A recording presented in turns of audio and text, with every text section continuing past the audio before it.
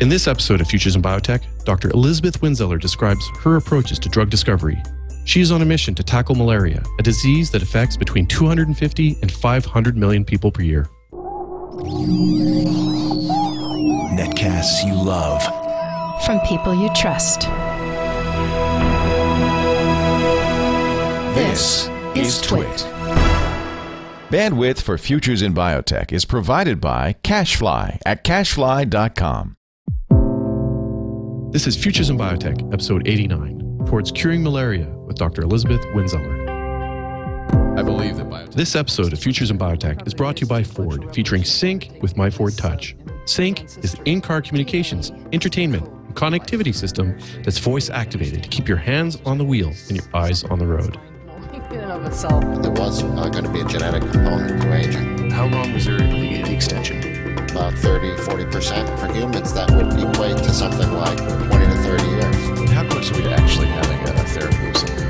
Ballpark, 10 years. Potentially one of the things that will end up rocking the world the same way that people said, oh, the sun's the center of the universe, oh, this and that and everything. And now here's somebody who can come out and say, hey, look, here's how we compare it to our closest evolutionary relative. Welcome to Futures in Biotech. I'm Marc Pelletier.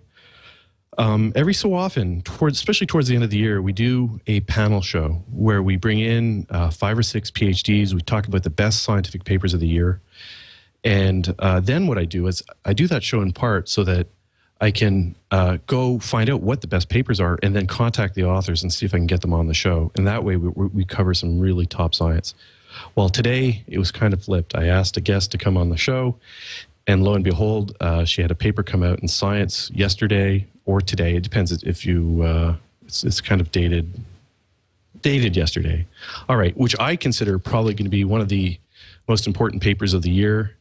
And we'll provide a link to it. And it tackles, it's a huge quest to tackle malaria.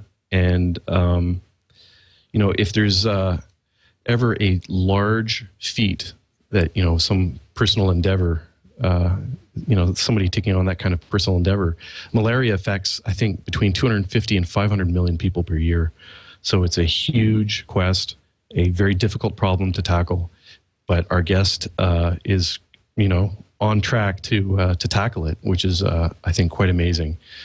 She is an associate professor of genetics at the Scripps Research Institute and the department head of cellular biology at the Genomics Institute of Novartis Research Foundation in San Diego.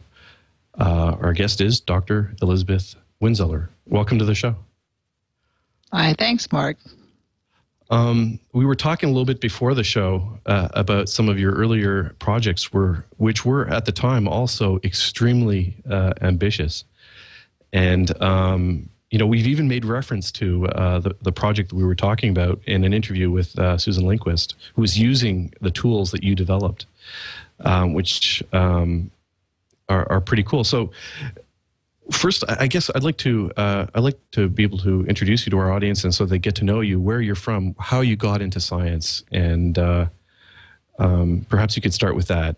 You were mentioning that you know how to code, write code. So how did you? It's a long and winding road. So I grew up in Reno, Nevada, and I was mostly an art major, or I guess as in high school, most of the time I just spent most of my time painting and things like that.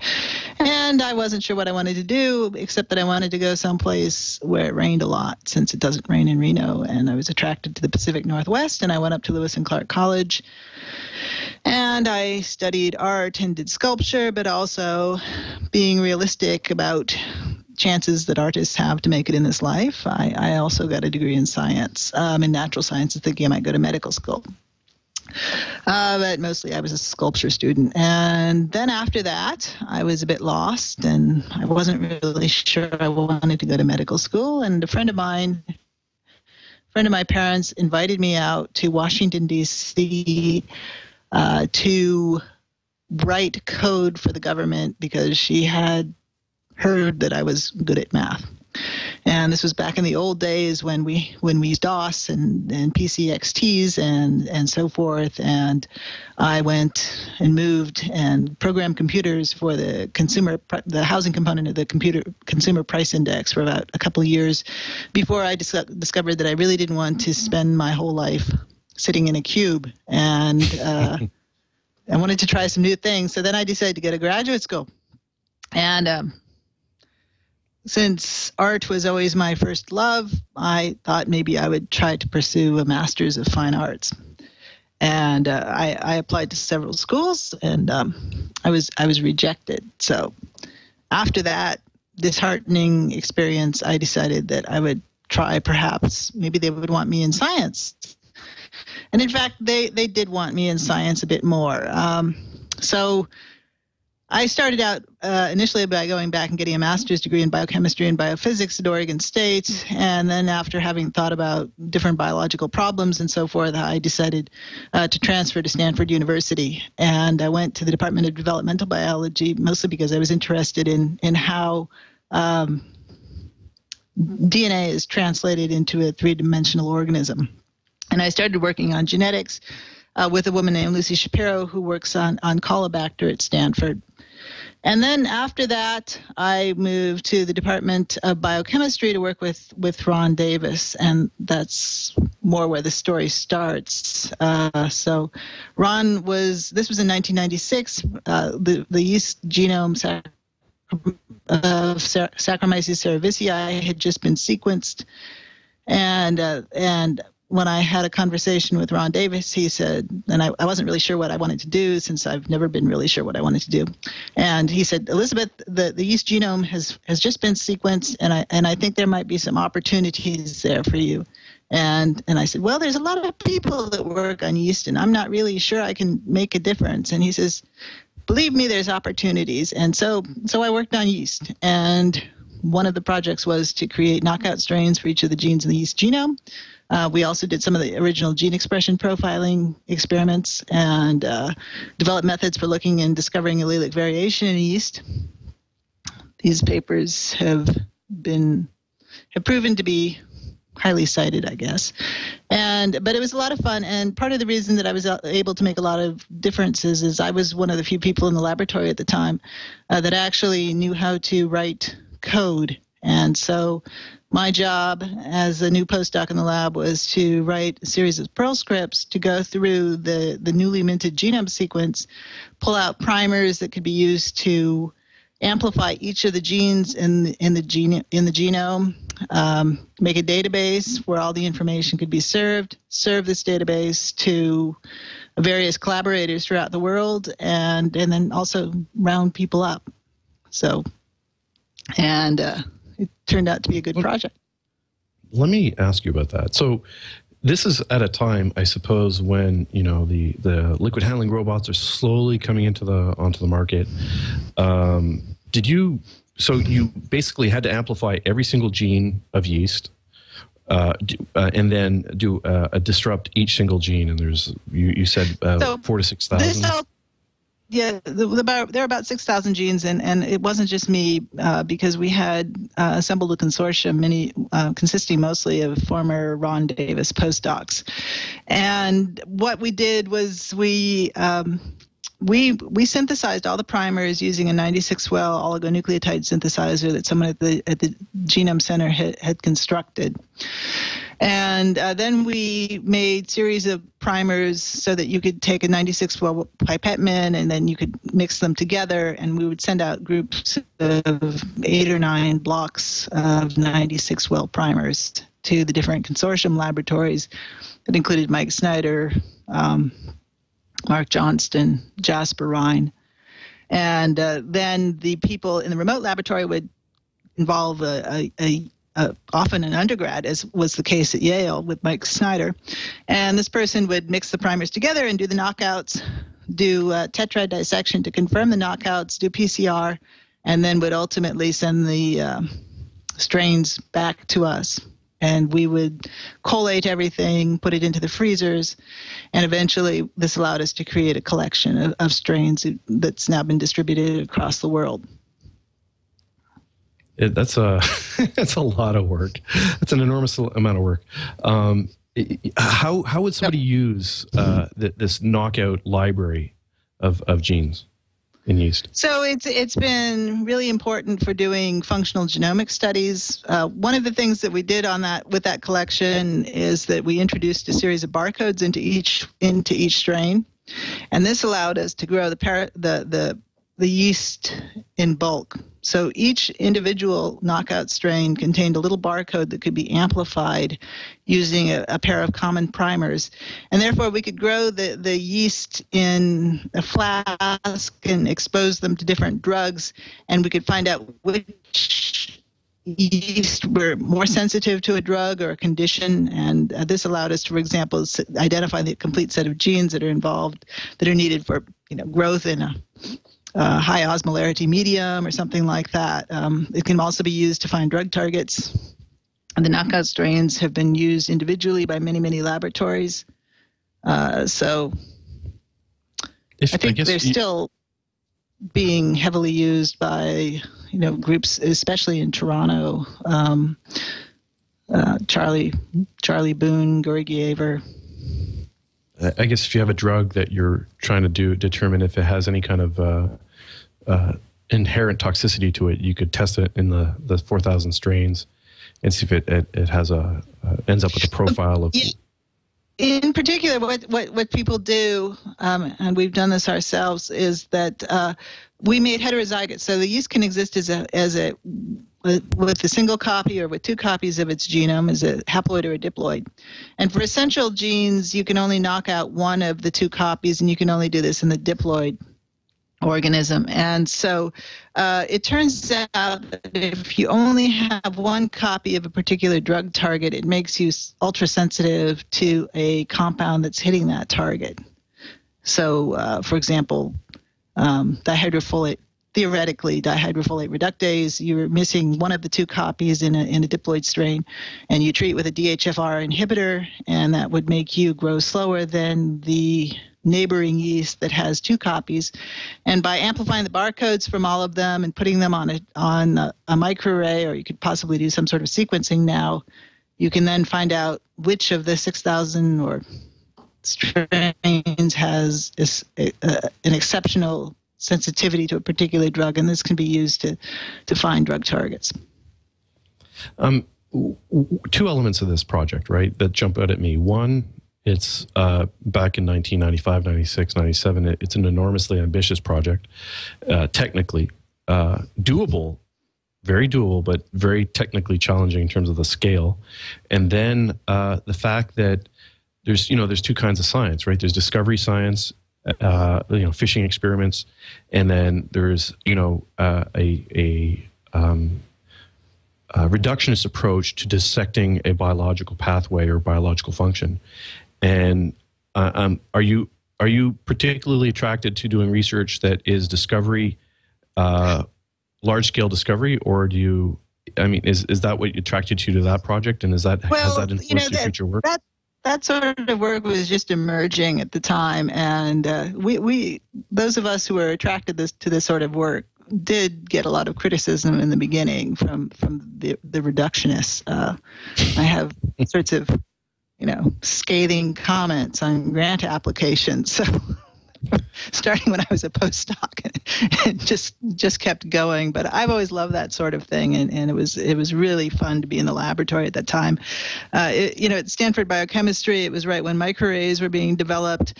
A lot of technology for doing high throughput discovery-based research was coming out, and it was just an incredibly exciting time.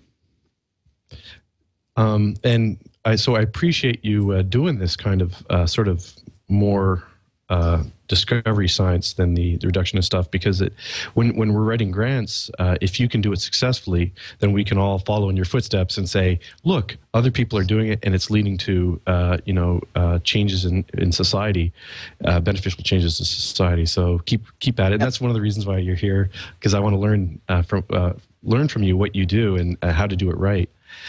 So maybe you could tell us a little bit about your current lab and what are the main focuses of your current lab. Yeah, so the reason I ended up down in San Diego was in 1999 when I was looking for a faculty position. Pete Schultz was setting up an institute that was partially funded by Novartis. And I'd gone around and interviewed at a number of spots in 1999, and I encountered many people who had reductionist ways of thinking, and they asked me what gene I wanted to work on, and I said, I don't want to work on one gene, I want to work on all genes. And then they kind of raised their eyebrows and said, that's not an appropriate project for an assistant professor, and you need to really focus down and figure out what problem you want to work on.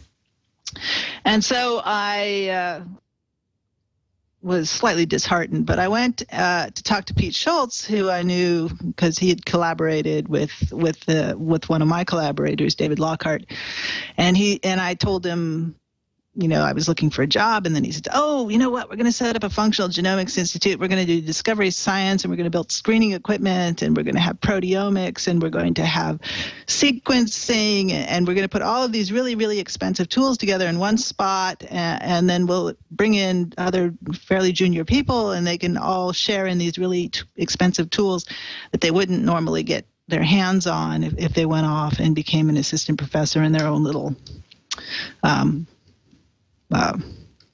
small space." Mm-hmm. And so I thought that sounded like a good opportunity, and because it allowed me to do what I was probably familiar with. And so I moved down to San Diego to join GNF. Was there about 3 months after it opened. And about a year after that, I started working. I obtained a joint appointment at the Scripps Research Institute. So we, for a while, worked on Saccharomyces, but then I was given the opportunity to really set up a malaria lab at that time. And I had always been interested in malaria. I'd been interested in parasites and tropical diseases. My father's actually an anthropologist. I had spent time in Southeast Asia as a child, and Ron Davis, my postdoc advisor, had actually been involved in sequencing the malaria genome. And thus, when it became clear that I could recruit a postdoc that had a background in malaria, I thought, oh, this sounds really good. And of course, we have all these small molecules here, and we have this screening equipment. And one of the real advantages of doing genomics and functional and discovery-based research is that you don't actually have to have a hypothesis about what target is good or where you're going. And that's really good for organisms that are difficult to work on, like malaria. So I started building some chips. We started playing around with drug discovery, doing some bioinformatics, mostly because I knew that this was something that would be relatively easy to do. And then after a few years of practicing, we managed to get together a grant to do some of the drug discovery work with the equipment at GNF. Before we get into the drug discovery, maybe you could tell us a little bit more about this work. Did you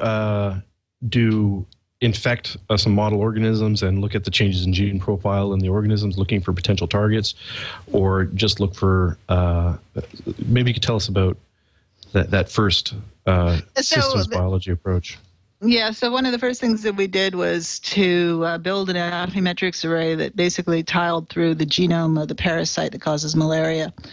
And that was created shortly it was designed about the time the genome sequence was coming out.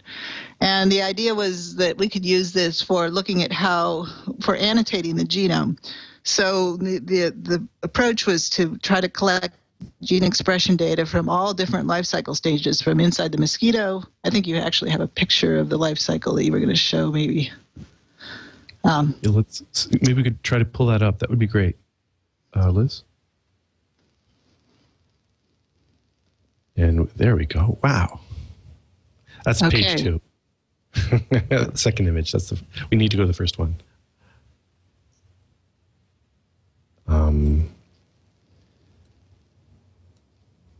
This is an art, by the way, podcasting. All right, there we are. Wow. Okay, so I see a mosquito that seems to be sitting on a leaf. No, it's on a person. Okay, maybe you could describe this for us. So anyway, malaria is transmitted by the bite of an Anopheline mosquito. The mosquito bites you, and when it bites you, it releases hundreds of sporozoites into your bloodstream, and they eventually migrate to the liver. And within the liver, they form these hepatocytes. They invade hepatocytes and eventually form liver schizonts. Some species of malaria, they can lie dormant for many years, but in most species, they remain quiescent for about a week or so. There's no symptoms, and then eventually they're released into the bloodstream. And once they get into the bloodstream, they invade red cells. They multiply very rapidly, and this is where you begin having symptomatic infections with malaria. So it's characterized by high fever, chills. You can go into a coma. It's fairly lethal without treatment, especially for small children or for people who are not immune, such as you or me. And eventually, maybe when the parasites begin to feel stressed, they decide that it's time to think about an exit strategy, and they form male and female gametocytes, which are fairly innocuous, but they circulate in the bloodstream. And when a mosquito bites you again and takes these up, they immediately differentiate into gametes, and they will mate with one another, or they will mate with what other type of mosquito, or with another parasite that might have been present at that time. I mean, another malaria parasite, obviously. Mm-hmm. And eventually they form a zygote. You undergo meiosis at this time. The parasites are haploid up until this point. There's a brief diploid phase followed by meiotic reduction, and then this ookinete migrates across the midgut and then forms an oocyst. There's more DNA replication. You go back to a haploid genome at this point, and then the sporozoites are released from the oocyst, and they migrate to the salivary gland, where the cycle starts again. And we should have warned the audience. I think this is pretty scary. There's horror movies, and then there's malaria. This is okay. Sorry, I interrupted you, but this is. I'll encourage people to go to the website and follow the life cycle, because this complex life cycle introduces some complexity when it comes to doing drug discovery, right? If you're trying to make a vaccine, usually there's, a virus, and there's one shape of the virus. Sometimes it's slightly modified. Here you have a very complex life cycle. So how does that? So what's the next step? You decided malaria. We can go back to, so initially what we were thinking of doing was, finding drugs or GPCRs or something like that. And the problem was pause for a second here. We're having some trouble with the audio and video. Could you please put a marker? Maybe, Elizabeth, I'm thinking about just calling you back, hanging up and calling back, because we've been having this more consistent. So maybe we'll just try to reboot it. One thing you should do is definitely turn off any background apps. If you have mail that's open, or if you have Dropbox that's open, you might want to quit that. Any kind of web apps, just close them, and they'll call you back. Okay, I'll call you right back, Elizabeth. Okay. Thank you. Sorry about that. Mm-hmm. I suspect there's quite a few people at Scripps that are watching. We had some really hard times with a microbiologist from Princeton, Bonnie Bassler. Her video just was all over the place. It was very, very difficult. Although Scripps should have a good internet, they are busy at this time of day.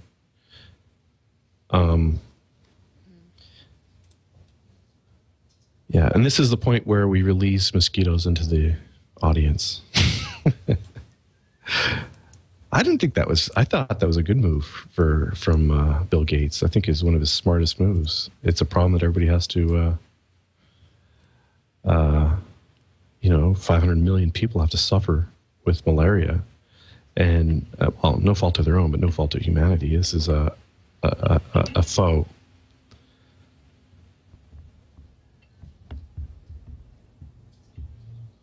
Thanks for calling Elizabeth back. I'm getting no answer. Another try. She might be rebooting, but I don't think so. Sybil says, thanks for fulfilling my wish to hear about Plasmodia. This is an example of it's her. We're going to talk about her work on drug discovery, and it's a beautiful example of picking a disease and fixing it. And it kind of goes against traditional academic genetics or cell biology. Usually this is under the realm of translational science. People identify targets, drug targets, and they move it out. But so she's, sort of leading the way with respect to the academic side. Okay, I pulled out the headset again. All Put right. it back in now. So I've got no video. I hear you, but I've got no video. No video? Yeah, I've got no video of you right now. It might take a second. Oh, there we go. It's coming. There you go. There we go. Beautiful. All right, let's try it again, shall we? Okay. Just going to put this. Hello? Can you hear us? Yeah. Yep, great. Okay. Great. We were talking about Let me just put up a still so that Jeff can kind of just get a big visual of when kind of they're getting back into it. For those who have just tuned in, you're watching Futures in Biotech, and we're interviewing Dr. Elizabeth Winzeler. And we're talking about drug discovery and malaria, tackling a massive human foe. So can we roll back the tape? And so we were talking about picking malaria as a disorder. You explained the life cycle, Right. And then where were we exactly? Well, we were talking about looking at different stages in the life cycle and looking at gene expression. The complex life cycle. Right. And so when the genome was sequenced, one of the features that came out was that most of the genes were uncharacterized, and no one had worked on them in any species. It was hard to annotate the genome. It was very, very AT-rich. And the question is, what are all of these genes doing, and what are their possible functions? And so the idea we had was to collect gene expression, was to collect RNA from as many different life cycle stages as possible that we showed you before, to collect them from these gametocytes, to collect them throughout the erythrocytic cycle, to collect them from mosquitoes if possible. And that we would make then a compendium of gene expression data. And the idea was that genes that were involved in similar processes, for example, in glycolysis or something like that, would all show coordinated up or down regulation within the life cycle. So we took RNA from all these different stages, we put it on this high-density microarray, and then we put it through massive clustering, and then we were actually able to show that, that all the genes that we thought were involved in sexual development, most of them were coming up at the same time. Ones that we knew were involved in merozoite function were all coming up at the same time. And that allowed us to begin to predict what the function of many of the uncharacterized genes, especially if they showed really, really highly correlated expression with known genes. So that basically gave us a map, and from that, we started playing around with different kinases and so forth that we thought might be interesting drug targets. So that's where we were about 5 years ago. However, one of the things that sort of came out with this is that, there were a number of kinases that we thought would be interesting to work on, and we started to try to express them. And of course, there's always stories about how difficult malaria is to work on because of the really high recombinogenic AT content of the genome. People clone the genes, and then they recombine with one another, and they disappear, and then people are frustrated, and it takes a long time. And at the same time, we're going, well, we're not really going to do anything with any compound that hits a kinase unless it's going to hit the cell anyway. So why don't we just start by doing cellular screening and forget about this target, all these targets that we came up with. And so, of course, I don't like to take too many risks, so I did this sort of on the side. We started doing this on the side while we continued guerrilla science, you know.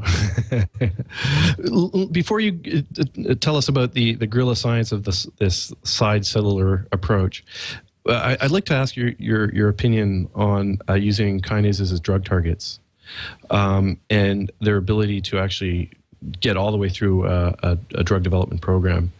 Kinases are sort of signaling. I mean, for the audience, they're signaling molecules that trigger that activate pathways. Somewhat, they're the protein dip switches inside the cell that say it's time now to divide. It's time now to undergo a form of metabolism or any housekeeping or differentiation. There's all the biological processes, but the kinases themselves are fairly conserved, and they're fairly closely related.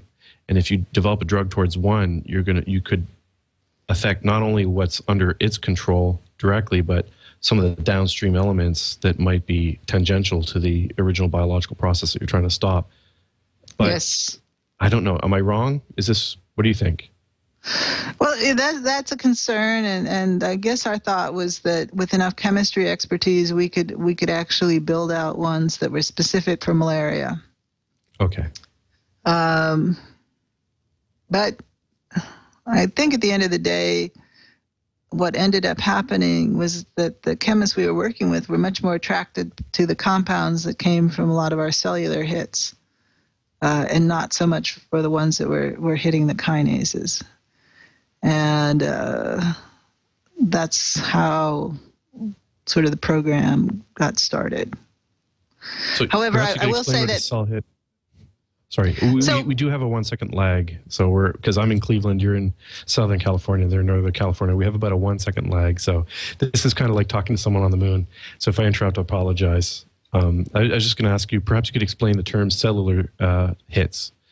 Okay, so what I mean by cellular hit is that what we ended up going to do is just taking. So malaria parasites, you can culture them in the laboratory by just adding some human red blood cells that you get from a donor, and you can add your compound and some growth media, and you can incubate them all together in a really tiny microtiter format, 384 or 1536 well. Put them together for a couple days, and then you want to go find out which of the compounds actually blocked parasite growth and replication. And you do that by staining with the dye that binds the DNA of the parasite. Red blood cells don't have any DNA in them. They become anucleated if they're human. And then eventually the parasites do have DNA. So if they grow for a couple days, you can see an increase in the DNA content that can be detected with a dye called cybergreen or other DNA binding dyes. And thus, you can look for those compounds that block the parasite growth and development in the erythrocytes. And we were able to automate this whole process so that we could eventually go through about 2 million compounds to find ones that were effective at blocking parasite growth and replication. So you basically set up a cell-based miniature organism that's getting affected by malaria. Right. Cellular single cells. Well, it was looking at the replication of the malaria parasite in human erythrocytes, the natural host of the parasites in your bloodstream. All right. Human red blood cells. Right. Okay, so you're now looking at infecting human red blood cells. So you're using one stage of the life cycle, the post-liver stage, or do you have to isolate the post-liver stage of the virus, or not the virus, of the parasite? Parasite. Yeah. You can keep that going continuously in culture by continuing to add fresh red cells. You have a flask. You get red cells from a donor. You take out the white cells, and then you as long as you continue to add fresh media and red cells, the parasites will grow indefinitely, unless they get contaminated, which happens fairly frequently. And then you have to do it 2 million times. Well, the process of automation. So at GNF, and I really didn't have anything to do with this, but they set up a system where they made banks of chemical libraries. So all of the compounds that we were interested in had been arrayed in these towers. And one of the really cool things about working there at the time, and this sort of equipment is fairly commonplace nowadays, but I was around when they built this stuff in the beginning, and so. We had some engineers from the Saturn car company build some of the robots, and the robots would come and pull these 1536 well plates out of the towers. They would stack them and do liquid dispensing very accurately. And so some of the screening that we originally did was run by hand, and some of it was automated. And my technician, David Plouffe, at the time, had to actually, and several other people that were working on this, had to actually physically transport several hundred plates, maybe several thousand, I can't remember. Anyway, from one screening machine to another to do the reading. And so it took altogether about 3 or 4 months, but it wasn't that bad. For those that aren't familiar with high throughput screening, that means that a robot put in a drug on top of the cells, on top of the parasite. You treat them for a couple of hours to 24 hours for the parasite to grow. Was it 24 hours? 48. Well, 48. More like 72 hours. So that we had, it was actually 72 now that I think about it. So, so it allows parasite to replicate several times, and it goes from 1 cell to 20 cells for each round of lysis of the red cell. So probably about 100-fold increase in the DNA. Yes, it kills the red cell, which is why you have fevers when you get malaria and anemia. Sorry, we got a crazy lag. My apologies. You do 96 well plate, or did you do 384? This was all done in 1536. 1536. So 1,500 like test tubes equivalent in right. One single plate. Right, one plate that's about 2 by 4 centimeters, I guess. I mean 2 by 4, 3 by 4 inches. Wow, and then you have for 2 million, you probably have several thousand plates, right? Yes, do the 1,500. So each one of them had to be loaded up onto a cart and wheeled across the room. But you have to keep them all alive. I mean, these are fresh red blood cells. You can't waste them. You can't let them go. So we did the dispensing with an automated liquid dispenser. We did the incubation, then we pulled them off, and then we put them back on again to do a lysis step. And I believe all of the plates eventually had to be read by hand. And so the various people that contributed to this project spent a long time pulling the plates off and putting them onto the plate reader. I'm going to ask you a question. Me. Okay. Sure. Well, you thought of it. They all went, oh no. So wait. No, they were all fired up by this. I have a great technician. I have someone in my lab doing a screen. Who likes a challenge. You tell him something that's too hard and that no one else can do it or wants to do it, and he says, "Show it to me, Elizabeth." So I developed a screening assay for our work, and I have someone in the lab going through 200,000 compounds by hand. And I did my first graduate student HTS by tipping the boxes by hand on a 96 format, and then did the screening on my own purified enzyme, which I'd purify in the morning and then run about 5,000 compounds in the afternoon. But the lab saved money by having the graduate students tip their boxes by hand. We had a lab of 35 people, so to save money, we did that. Yeah. Saved about 17,000 a month.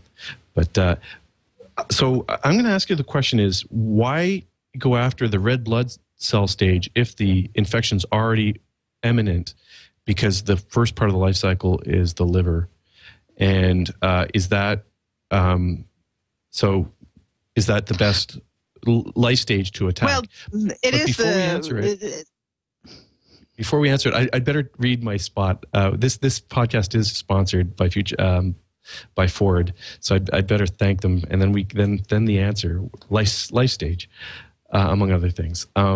So this episode Futures in Biotech is brought to you by Ford, featuring Sync with My Ford Touch. Sync is the in-car communications, entertainment, and connectivity system that's voice-activated to help you keep your hands on the wheel and your eyes on the road. One of the great features of Sync is Sync Services. Sync Services give you audible turn-by-turn directions to where you want to go and displays directional arrows on screen, all without having to purchase an aftermarket or integrated navigation system. Sync Services also includes business search of over 40 million businesses, including telephone numbers, business information, and directions. A send to sync feature, which enables you to use Google Maps or MapQuest from your home or office computer to plan a trip. Then you can save it to your sync traffic, directions, and information systems account. Then you use voice commands in your vehicle to get turn-by-turn directions. There's a free Sync Destinations app, which gives you mobile access to manage your sync traffic, directions, and information systems account on the go, and the ability to pre-save destinations to your account, such as home or office. Plus, you can get traffic updates sent to your mobile phone via text message. It's all designed to keep your hands on the wheel and your eyes on the road. Ford, my mouse, by the way, I'm using a Microsoft Office, and the scrolling is all the other way. So at least, if I was driving a car with Ford Sync, I would just mention it, all with voice commands. So Ford Sync with My Ford Touch is available on the Ford 2012 Focus. So you can learn more about this and other technologies Ford is bringing to its vehicles at ford.com/technology. We thank them for supporting Futures in Biotech. Okay, so now's the question. Well, I guess it's kind of a tangential question, but why did you pick the red blood cell stage for your first HTS, high throughput screen? The reason that we pick and everyone else picks the red blood cell stage is that's the one where you get the symptoms of malaria. So this is, if you can kill the red blood cell stages, you can make people feel better a lot more quickly. Mm-hmm. And the other stages are sort of icing on the cake, and they're more involved in eliminating malaria or preventing transmission of malaria, but removing them doesn't necessarily make you feel better. All right. Okay, so now you've got your screen set up, you're throwing compounds in, and this is David Plouffe who's doing it? David Plouffe, right. David Plouffe. And so it's the same as Clinton's or Obama's campaign manager, I think. So David Plouffe. Not the same person. Anyway, same name.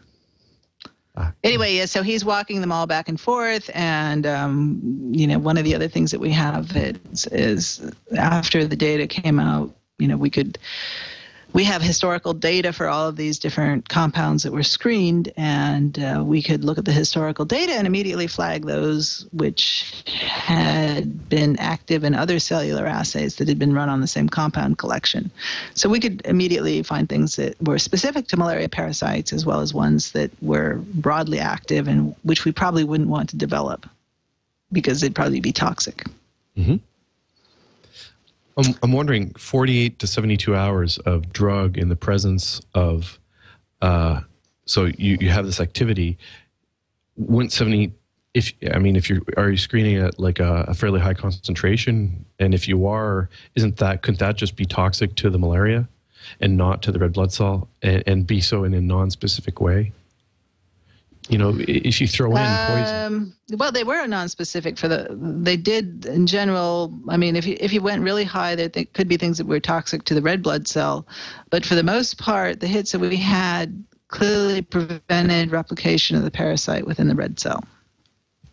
So they were just generally toxic to the parasite, not to the red cell. And then how do you take it to the next level? What's the next step you identify a hit? Where do you take it from there? Well, that's where the consortium came in. We got involved. We're funded by the Medicines for Malaria Venture and the Wellcome Trust. We'd obtained a grant to create a public-private partnership that included the Novartis Institute for Tropical Diseases in Singapore, the Institute in San Diego, the Swiss Tropical Institute, the BPRC in the Netherlands. And we sort of assembled this group, and we put together a project portfolio. And the cellular screen became a major part of the project portfolio. So at that point, we brought some chemists on board, and they started looking at the compounds and looking at different compound families, and then they began to settle on several that looked interesting. The first product we ran first is a bit of a test case. These are the spiroindolones. They were looking good right off the bat, fairly potent. They didn't require a lot of optimization. And those have actually progressed quite quickly in the drug discovery pipeline. And then we've had several other scaffold families that came from analyzing that collection of data. And we have recently begun looking at which of those scaffold families are also active in the hepatic stages, which is the subject of the science article that was published yesterday. So I'm looking at the paper that was, so you did a full screen, identified how many compounds in total, how many, or structural classes, I guess, because you're going to have related cousins, right?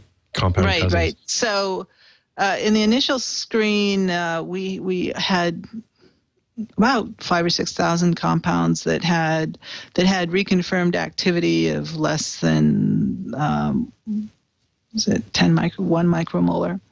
Mm-hmm.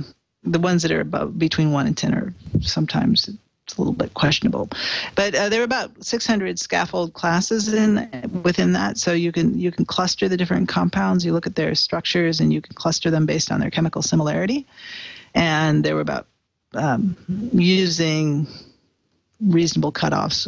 We estimated there were about 600 different scaffold classes. And so that gave us pre-existing SAR. One of the things that we could do is that we could say that there are, 10 members of this scaffold class in the entire 2 million compound library. And we found 7 of them in our anti-malarial screen. And that gives us a high probability that this compound series is probably having something specific to do with malaria and might be worth looking at in more depth. So if you have the same hit, then a hit that's a very close neighbor to it, where maybe there's a halogen that's added, right. Halogen that's moved over by one position, has a hydroxyl group, functional groups on the drug. So this drug is binding to some protein in the malaria parasite, right, preventing its biological function, killing it. And then when you do your screen, you're looking at you've other 5,000 or 6,000 hits from 2 million, which is 0.25%. Those you have a lot of related structures, so you classify those into the 2-ringed, 3-ringed, 4-ringed, this position, that position, and then I guess as you look at the potency for these closely related molecules, you can pull out something called a structure-activity relationship.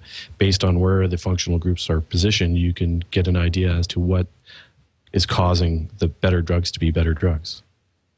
Yes, it gives you some starting points, and then clearly the next step is to try to make these compounds much more drug-like, to make them suitable for putting into humans. And I can't really take that much credit for this part of the experiment. This was mostly the team of chemists that worked on this at various points.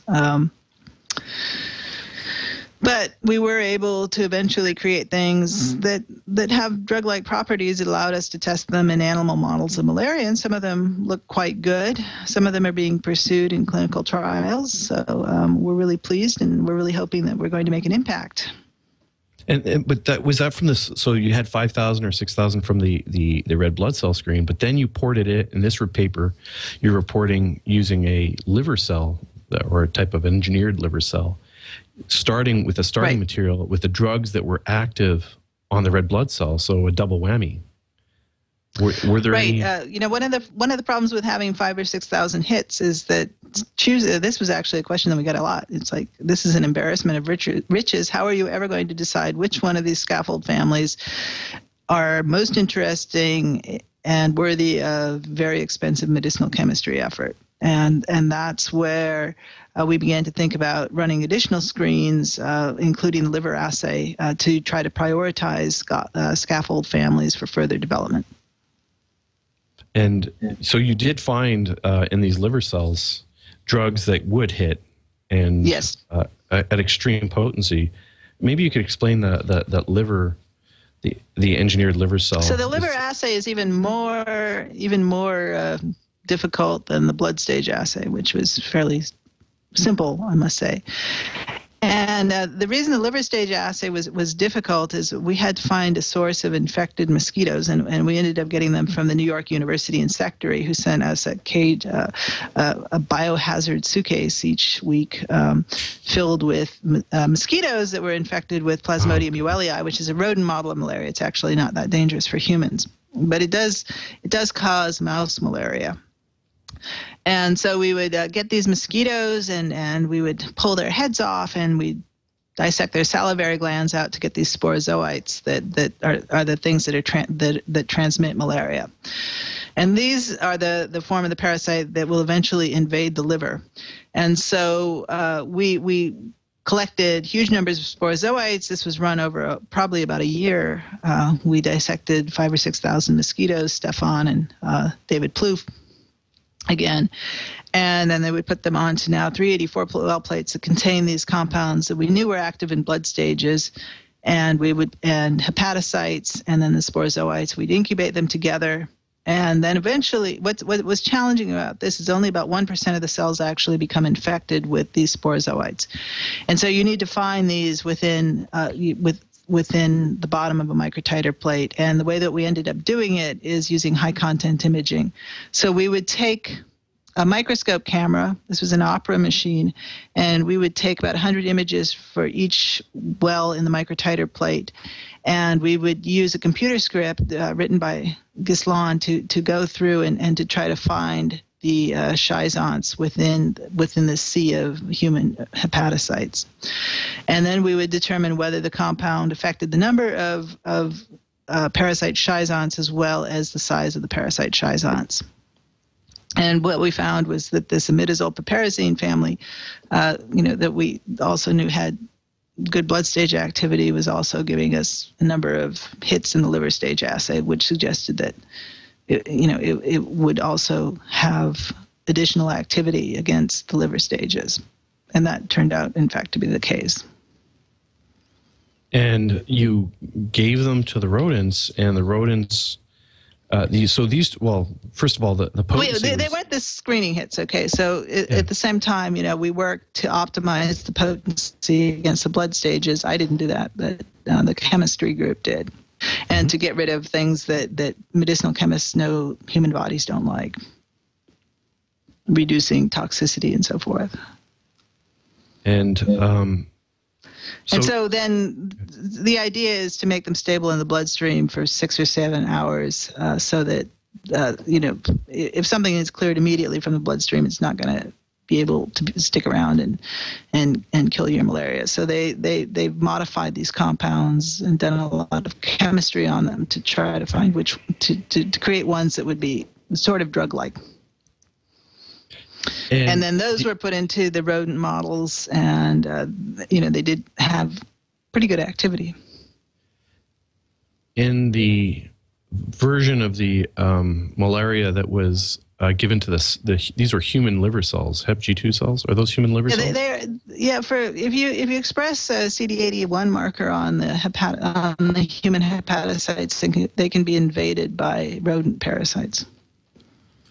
Wow. Okay, so you got a rodent parasite. I mean, this is the beauty. Like, this is the beauty of the assay, I think. Well, I think one of the beauties is you have to use it's almost impossible to get your hands on human sporozoites because they're infectious. You have infectious mosquitoes. The mosquitoes can fly away. God. And there's only a couple of laboratories in the United States that actually have the ability to grow mosquitoes that are infected with falciparum malaria. You have to do that in the Antarctic, where if the mosquitoes fly away, they die. Yeah, so you can imagine it might not be much of a problem. Well, I mean, people would get malaria and they just have no idea where it came from, right? And of course, you can treat it if people know you have malaria, but if you don't know you have malaria, then that's when, it looks ugly. So I'm just trying to get a grasp of this. So you've got your drugs that were pre-screened in the red blood cell assay. Then you're using a rodent version into these human cells, human cancer cells that are expressing a liver marker called CD81, and then you're infecting them with sporozoites that were isolated from the salivary glands of mosquitoes.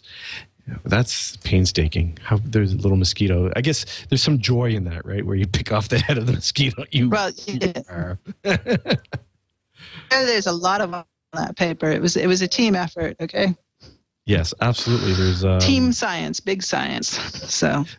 And then you've got a drug. You narrow it down with medicinal chemistry. You improve the potency of that class of drugs, and then you give it to rodents that are infected. With a rodent version, and then you study the distribution of the drug, and then you start all the preclinical work on the rodent model.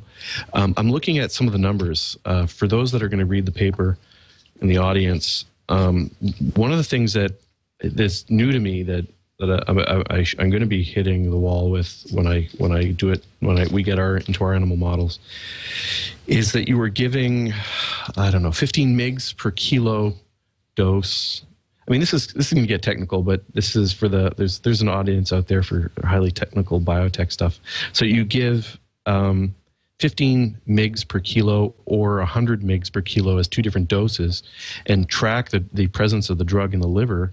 And at 15 mgs per kilo, you get 55 micromolar, and at 100 mgs per kilo, you get 193 micromolar, which seems like 193 micromolar. First of all, 100 mgs per kilo, if it was me, I would be taking over 10 grams of the drug. And then if there would be 193 micromolar, there would be, that's a very, it concentrates in the liver, but I mean, it was 15 mgs per kg is not, or 15 micrograms is actually a fairly small dose. Oh, it says milligrams per kilo. It does. Oh, wait. Maybe we need to be checking the typos here. Yeah, well, no, maybe. So it's 100 mgs per kilo would be a 10 gram for an adult male, 10 grams of drug, and 193 micromolar. 193 micromolar of any organic compound will destroy any cell. Yeah. Well, maybe it's worth looking over. Otherwise, it shows a distribution in the liver, and I think that was the point of the paper, in a half-life of 7 to 9 hours. So the good thing about giving a drug is all drugs go to the liver, right? That's our liver's function, is to clear out drugs. So targeting, I guess, isn't that difficult an issue in terms of medicinal chemistry and distribution. That's what you do want.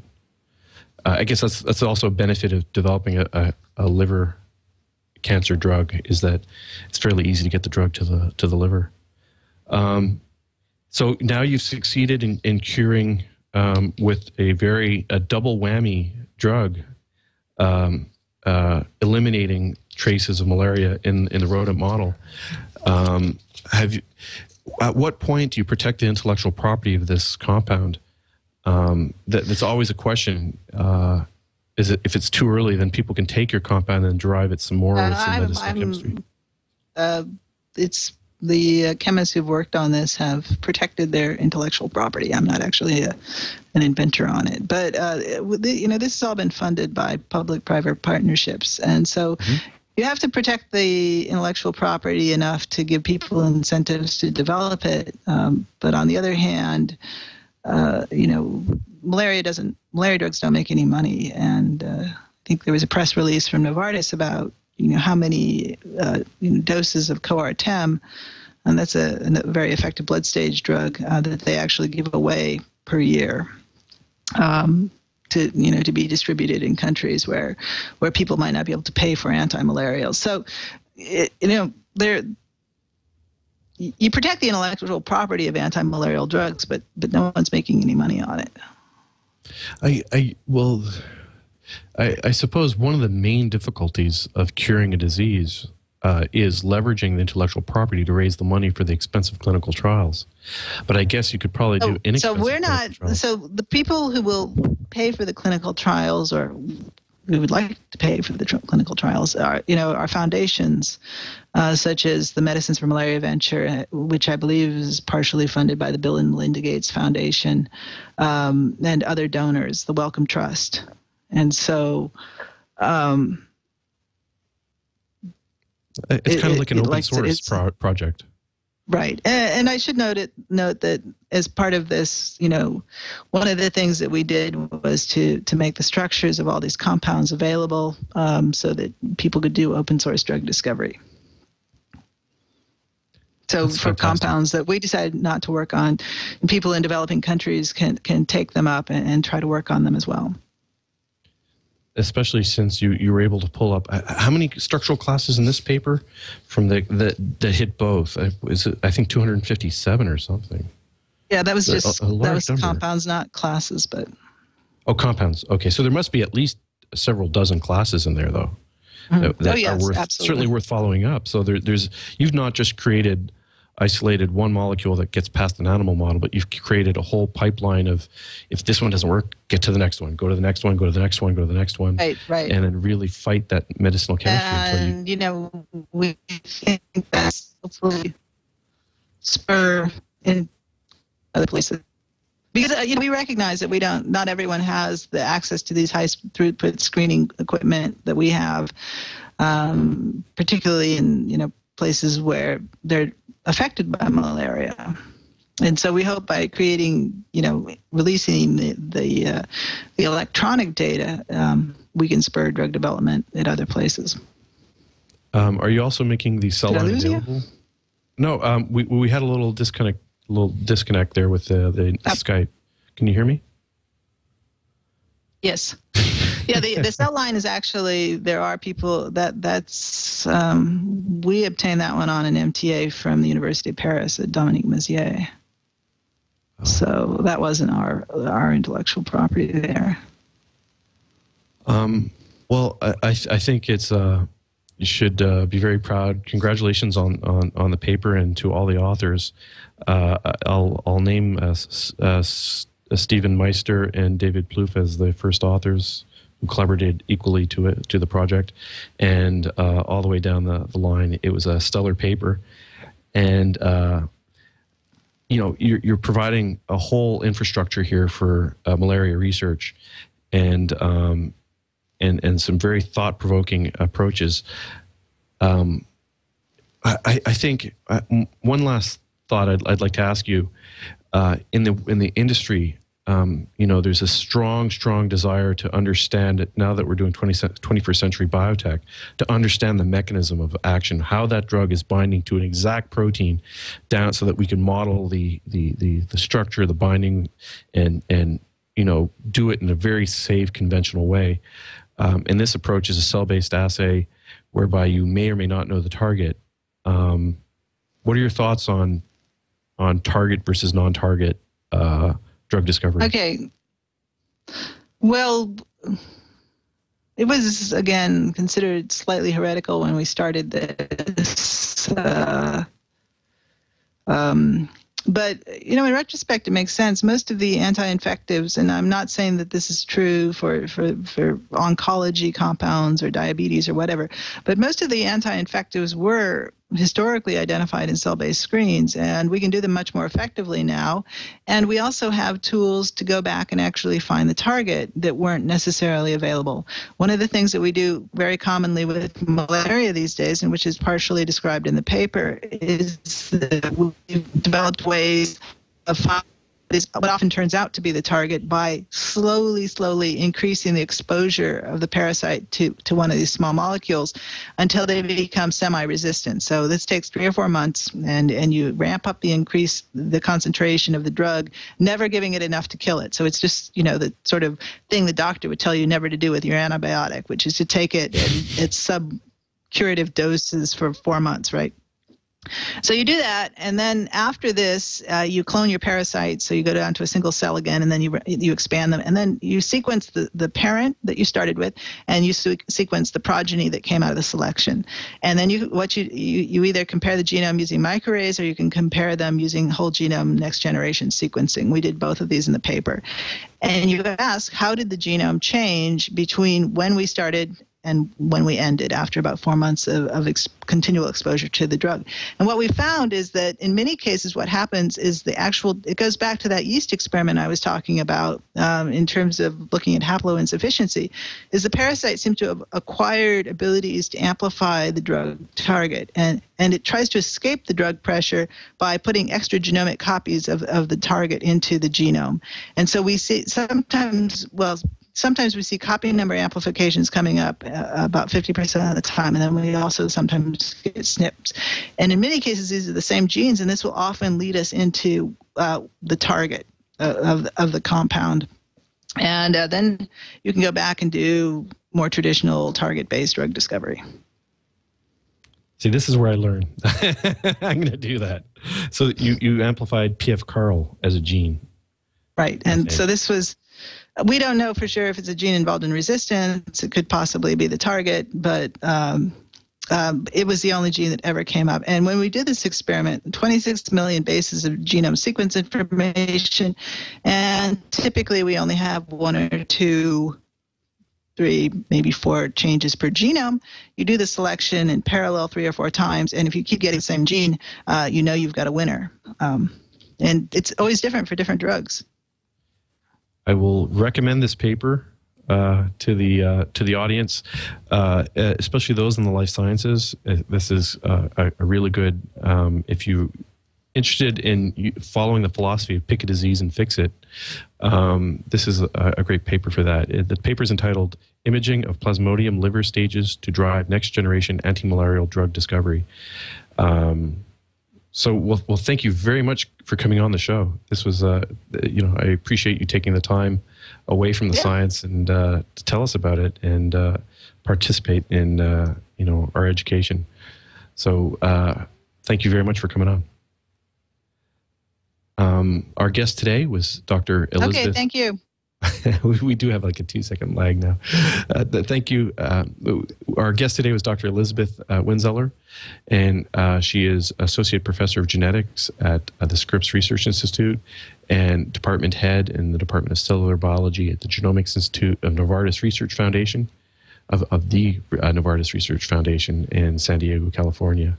Thank you very, very much for coming on. Okay.